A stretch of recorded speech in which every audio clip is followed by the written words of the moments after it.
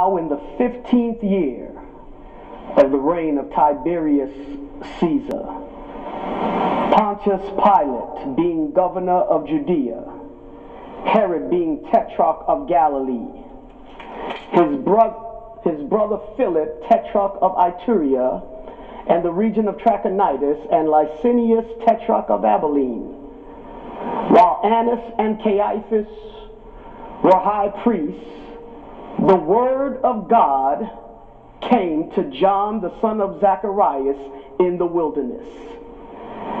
And he went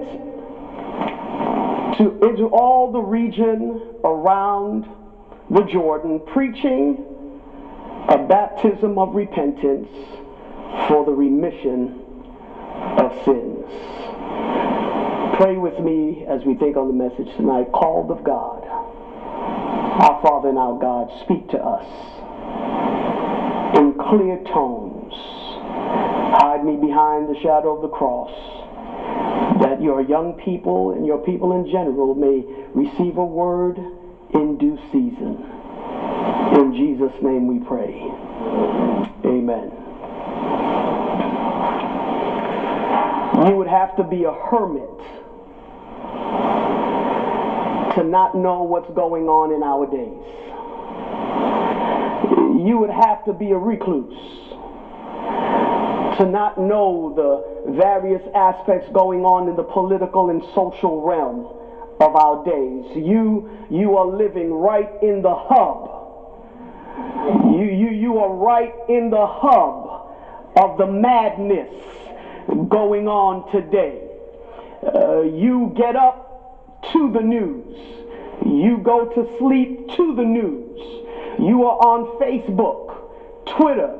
You are tweeting. You are Instagramming. You are seeing all kinds of things, and every day we can anticipate a tweet from the highest office in the world, not knowing what it will be. Some of us know tweets more than we know scripture. Some of us know what's going on in the White House more than we know what's going on the throne of God. Some of us are more in tune with what is going on around us than what is going on within us. And so we turn to the Gospel of Luke chapter 3 so we can be reminded that when God calls you, He does not call you to be conformed to your surroundings, but He calls you to be transformed by His Word. The Bible says in the 15th year of the reign of Tiberius Caesar, Pontius Pilate being governor of Judea, Herod being tetrarch of Galilee, and his brother Philip, tetrarch of Iturea, and the region of Trachonitis, and Licinius, the tetrarch of Abilene. Luke, I know when you read your Bible, you've read your Bible in the past, you have bypassed this text. You tried to say the names, and because you had trouble saying the names, you just skimmed it over. Because you said, this really does not mean anything to me, but I want to show you today that it could mean everything to you. What Luke is reminding us, and what Luke, through the Holy Spirit, has written this down, was to show us who was reigning in the political realm during the time when John the Baptist would be called by God. He says Herod is the head in Judea. He says Pontius Pilate is the head. So you have the Roman leader, Pontius Pilate. You have the Israelite leader in Herod. You have his brother reigning. So you have these leaders in the political realm. You know, some people strive for greatness. Some of you sitting here, you still may have a desire to be great. You young man, you may have a desire to accomplish something great that people would know your name. Or maybe you want to make money in life. Maybe by the time you're 30, you look like you're about 19. Probably by the time you're 30, you want to be a millionaire. You want to buy your mother a house. You want to live in the upper echelon of the upper Marlboro section. Or maybe stay here in White Marsh. Who knows? Everyone sitting here has dreams. Dreams of living a prosperous life. Dreams of life, liberty, and the pursuit of happiness. And sometimes you can get so caught up that you think that that is God's will for you. I want you to know that God's will for you is antithetical to America's dream. God's dream for you is not the American dream. God's dream for you is something greater than the American dream, something more substantive than the American dream. America promises you a job, maybe. A house, maybe. Happiness, can't guarantee, but we'll let you pursue it. God has something bigger for you. He says, while great people were leaders, we have the leaders in the political realm. Then he says Caiaphas and Ananias were the high priests during that time. So we have the political leaders, we have the religious leaders. Are you with me? You can talk back. You're not more holy staying silent. Amen. Amen. Amen. We're not Catholic here. Come on, say amen. You can talk back to me. It's all right. It won't hurt you and I won't bite. We have the political leaders, the great people, the people that society is looking up to. Pontius Pilate, Herod, Philip, Licinius. The talk in the homes is we want our sons, we want our daughters to attain to these positions in life, maybe. Maybe if we send our son to the Jerusalem seminary, he will one day become the high priest. Maybe one day if our son networks or our daughter networks with the right people, they can get inroads in the political realm. And the Bible says while these were the rulers, that the word of God came to John the Baptist in the wilderness. You missed it. The Bible says that when the word of God looked for somebody, when God sought for somebody, when God decided that he needed somebody to be a mouthpiece, to speak his word, he looked at the political realm and he couldn't find anyone there. He looked at Pontius Pilate, he looked at Herod, he looked at Philip, he looked at Licinius, and the word of God did not come to them. Then he looked at the religious realm. He looked at the high priests. He looked at the leaders that should know the scriptures. He looked at the people who should know the times. He looked at the people who were delving and using the word of God strictly to control the people.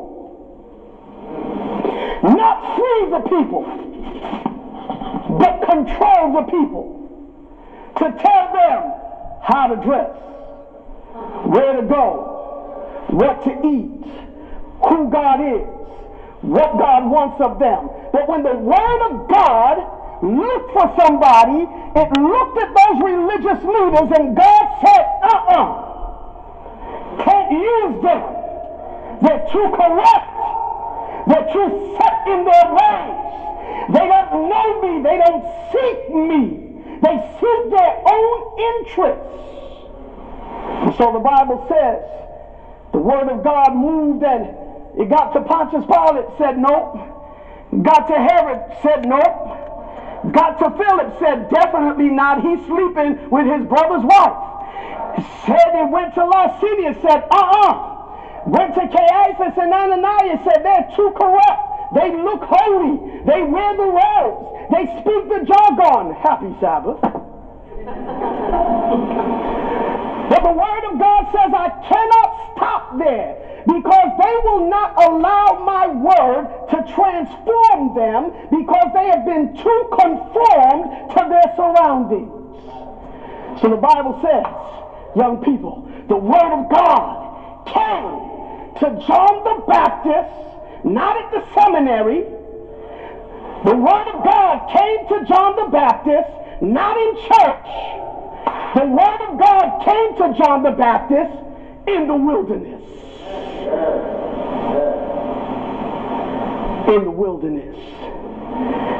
That means the wilderness in the Bible is a place of testing. That means John had positioned himself to as a young man be tested.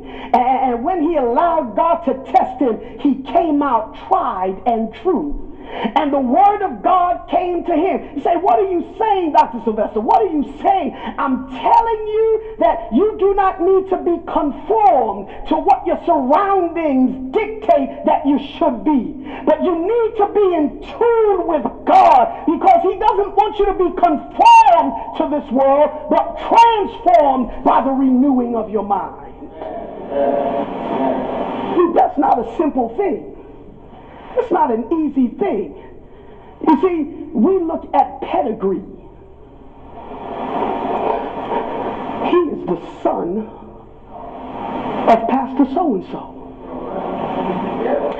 He is the son of the union president.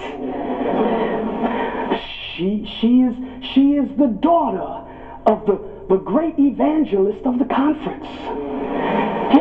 She is the daughter of the conference president. And somehow we operate in the church as though pedigree gives you status with God.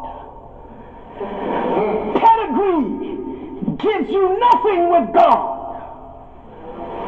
God does not look at who your mama and your daddy is, who your mama and daddy are. God does not look at what house you live in, what part of the neighborhood you live.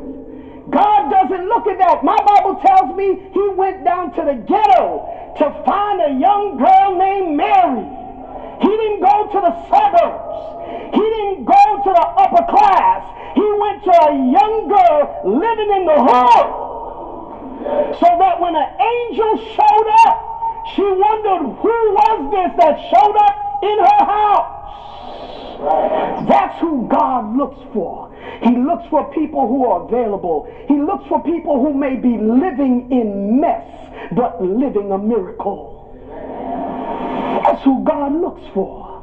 He looks for people who, though they are surrounded by gangbangers and drug dealers, their righteousness is proportionate to the evil around them. That's who God looks for. God doesn't look for, watch it now, what school you went to.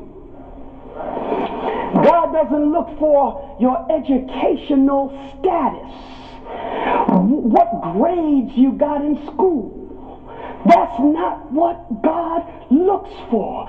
God looks for who is available to him, who is willing to submit their will to his will. So the Bible says, no, while the word of God was looking, it said those political leaders would not do, those religious leaders would not do. I'm going to find somebody named John the Baptist. Now I've got to also tell you, it didn't say the Bible came to John the Baptist. It didn't say the scripture came to John the Baptist. It said the word of God came to John the Baptist. And you're looking at me strange and you're saying, Pastor, the Bible is the word of God and scripture is the word of God. No. You see, let me explain something to you. The word of God is bigger than the Bible. you're going to get in trouble, preacher. No, no, no. The Word of God is bigger than Scripture. You see, before there was Scripture, who was the first person to write Scripture? Moses. So what did they have before that? Wait. Who wrote the Scripture, the first Scripture? Moses. What did they have before that? The Word. The Word. They didn't have a writing. What did Abraham hear when he says, take thy son, thine only son, and offer him up on a mountain? What scripture did he read? He had his word. He heard the word of God spoke to him, and he knew the voice. My Bible tells me that you will hear his voice saying, this is the word, walk ye in it. The word of God symbolizes what God has to say for you at a specific time, in a specific place, for a particular reason. It will not contradict the scriptures. Scriptures came after the word, and the Bible came after scriptures. You're not hearing me. Scripture, the Bible, is the compilation of the scriptures, and the scriptures are the writing of the Word of God. And so the Bible says John could not allow himself to be corrupted and tainted by the religious leaders who taught at the seminary only how to control the people. But God, when God wants to use you, church, when God wants to give you a message, he has to separate you. He has to sanctify you. That's why God, you see, this church, forgive me, but is losing its way. We know more of the social voice than we do the salvific voice. We know more of the political voice than we know of the prophetic voice. We now define things in our church as liberal or conservative. We define things in our church as progressive or traditional. You know what that is? Those are political terms. Those are worldly terms. You don't read those terms in the Word of God. You read holy and unholy. You read righteous and unrighteous. And to get back to basics, God wants to call young people who have not been tainted by the corruption in the church, all of the church.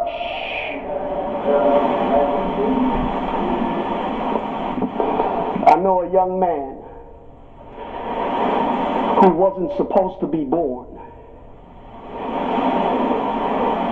His mother had 4 children, and the doctor told her if she got pregnant again, she would not make it. She already had a couple of miscarriages, and the doctor said if you get pregnant again, it may take your life. The pregnancy may take your life. But it was a West Indian family, and some West Indian men don't understand no. And so he impregnated his wife again, and she became pregnant, and she prayed all through the pregnancy. God, keep this one. God, and let it be a boy. She had 3 girls already. And she said, let it be a boy. And sure enough, after 9 months, that baby came out, and it was a little boy. And she held that baby on her chest and prayed over it in the hospital and said, Lord, make something of this boy. Well, as life would have it, that couple broke up. And so that little boy and his siblings grew up in a single parent family, migrated from the West Indies, from Trinidad out back over to New York. grew up in New York, grew up in Brooklyn, New York. Went to public school his whole life. Did not go to church school. But every day his mother would get up and have family worship before she went to work and before she went to school. Every evening when she got home, their chores and had to be done, and she would have family worship with them.